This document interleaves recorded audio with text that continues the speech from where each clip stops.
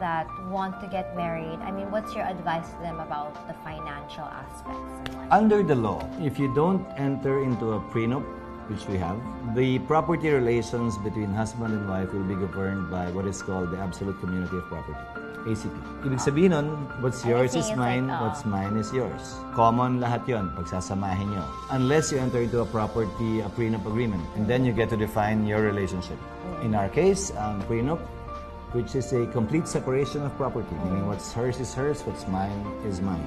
Okay, so I have a question. For those of you who don't understand how a prenup really works, kasi some are afraid kasi what if, knock, knock, knock, may masamang mangyari sa partner mo, hindi daw mapupunta sa kanila, hindi na mapupunta sa family or... In a prenup, it governs the property relations of husband and wife while they're still alive. If a spouse passes away, now the rules on inheritance will govern, which says that your spouse will inherit from you. For example, if the guy dies, the spouse will automatically have 50%, and then from the guy's 50%, dun mag-share yung asawa niya at yung anak niya, o depende kung may anak siya sa labas, etc., etc. Inheritance is always like a river flowing down. It never goes up. Yeah. So if you have a wife, if you have a husband, if you have kids, your parents will not inherit, your sister will not inherit. It's only when you don't have a spouse or kids or grandchildren that they start going up. What are the pros and cons of having a prenup? Kung malawak naman ang pag-iisip yung dalawa, pwede naman pag-usapan yun. Kung hindi, baka maging issue pa.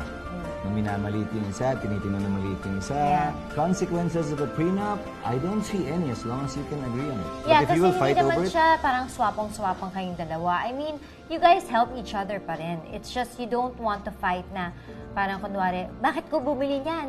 Ganyan. If you could still provide for your wife, even if you have a prenup, or you could still help your husband, even if you have a prenup, then it's still the same. Am I it right? is the same. It's just the formality. In your case, hindi naman ikaw yung may gusto eh. Oo, pero parang nagets ko siya.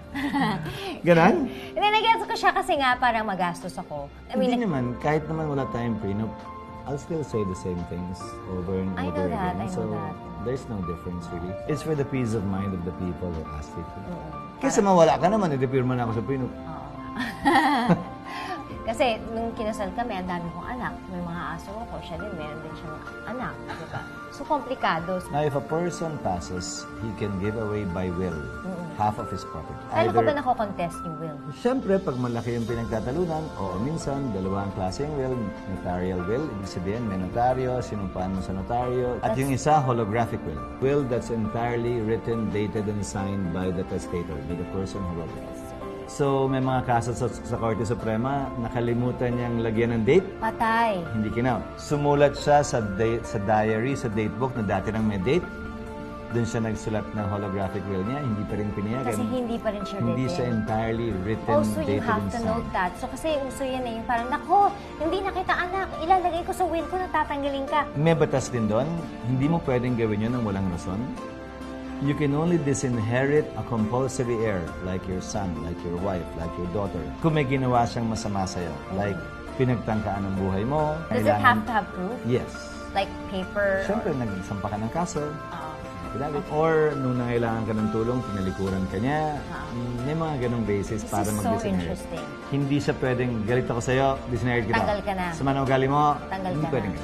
Okay, so hindi pwede yung wala ka nang maagad kung lang tapos nag-away na kayo. Kaya nga tinawag na compulsory heir. Pero yung kalahati ng ari-arian niya, pwede niyang pamigay. Yung kalahati, mamanahin niyo ng compulsory heirs niya. Yung mga nakalagay sa batas na dapat magmana mula sa kanya. So 50% of what technically I owe, You can give away to whomsoever. whomsoever. To your dogs, to a shelter. Question, that's just property. Kunwari, those of you na, fashionista, bags, jewelry, is that part of it? Yes. The problem with personal property is someone can easily get it when someone is gone. Unless you kind of have a file and give it to your lawyer. Yes, but by the time the lawyer arrives at your home, it might not be there anymore. So it depends. That's the difficult part about it. Okay, this is even more interesting.